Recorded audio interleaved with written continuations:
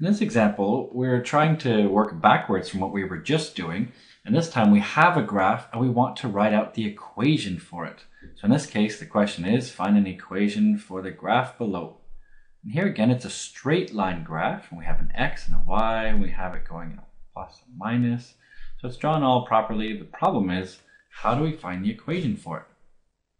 And of course, it's a straight line graph, so hopefully you remember the general form of a straight line equation, which is y equals mx plus b. So the key thing from here is to try to figure out, well, what's my slope here? In other words, what's my gradient of this graph? And what's my y-intercept? That's because m is the gradient and b is the y-intercept. So I think the goal should be to try to find out what is the y-intercept from here and what is the gradient. So in this case here, I'm going to look at this graph, and hopefully it's really apparent. The easiest thing is the y-intercept. That happens when x is 0. Here's the x value of 1 and 2 and 3 and 4 and so on. So when x is 0, what's y? So I go hunting around, I don't see any y's here, but oh, here's where the graph, here's where this line crosses the axis. So now I know that my y-intercept is negative 2. Okay, so there should be no doubt there. My y-intercept, maybe I'll write it in red here. So my y-intercept will be negative 2. So that was really easy.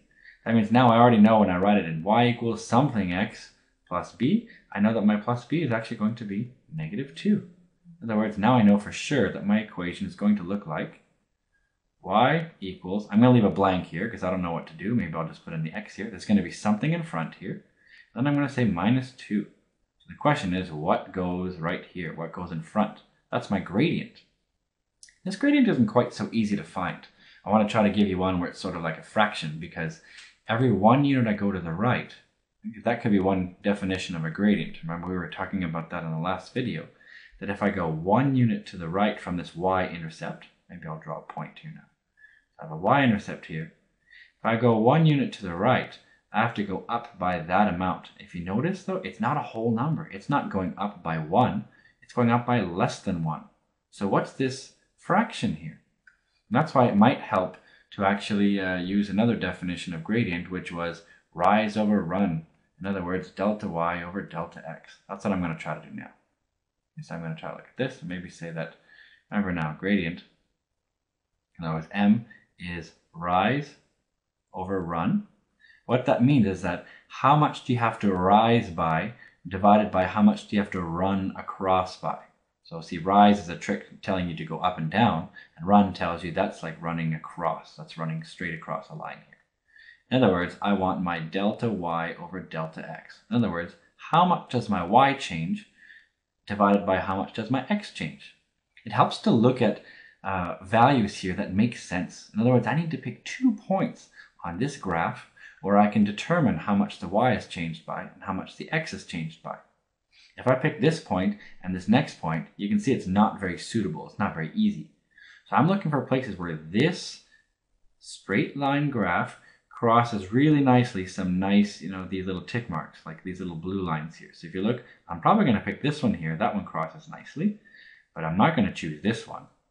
Maybe I'll choose this one. If you notice that right there, that hopefully makes some sense that I pick this one right here. I'm going to draw a little dotted line just to kind of show what I'm doing here. So I'm going to draw a dotted line here, dotted line here. That tells me then that I can figure out, well, how much does this go up or down by? Remember, this is a slope that's positive because as I go right, I go up. So I know for sure my slope is going to be positive. In other words, my gradient will be positive. In this case, what will it be? Well, how much do you have to go up by going from here to here? What's the difference? Well, it goes from negative 2 up to 1. So that means it goes up by 1, 2, 3 units. So I know for sure that it changes by 3 for the y, divided by how many does it change for the x? Well, it goes across by 1, 2, 3, 4. So I could say in this case, my slope is going to be, 3 over 4. That'll be my answer here. Yeah, that'll be my gradient, 3/4. In other words, remember 3/4 is actually 0.75. So that means as I go 1 to the right, I go up by 0.75 units. Hopefully that makes sense. It's less than 1. And in fact, it looks like about 3/4, depending on how you look at it. But I find the key is here to look at this change in y. Okay, this one right here was a change of 3. This one right here was a change of 4. That's why I do 3 over 4, because it's like saying rise over run. Okay, so that's how I can do it. Now, if I know that my slope, or my m value, is 3/4, and I know that my b value, so to speak, is -2, I can now easily write my equation out, because I just put in a 3/4 here. It's a positive because it's going up. If it was going down, in other words, if it was going like this, a negative slope, it would have been a negative in front of it. So this is my equation. Keep in mind, you could also say that it's y equals 0.75x minus 2. If you wanted to, you could also do that. What you could also do, if you really felt like it, you could actually decide to get rid of this fraction by multiplying everything by 4. You could also do that. That would give you 4y equals 3x, and then, because the 4 here would disappear on the right side. And then if you want to multiply the -2 by 4, you'd also get -8. So this is also the same. You could also graph. You could also say this is the equation. So this equation, or this equation, or this equation are all correct.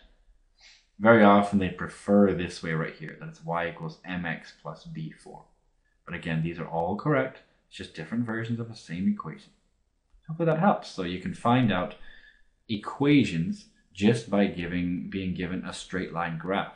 Okay? You can always figure out the equation of the graph just by knowing what the slope means, or what the gradient is, and if you know what the y-intercept is. You can always tell those by looking at a graph.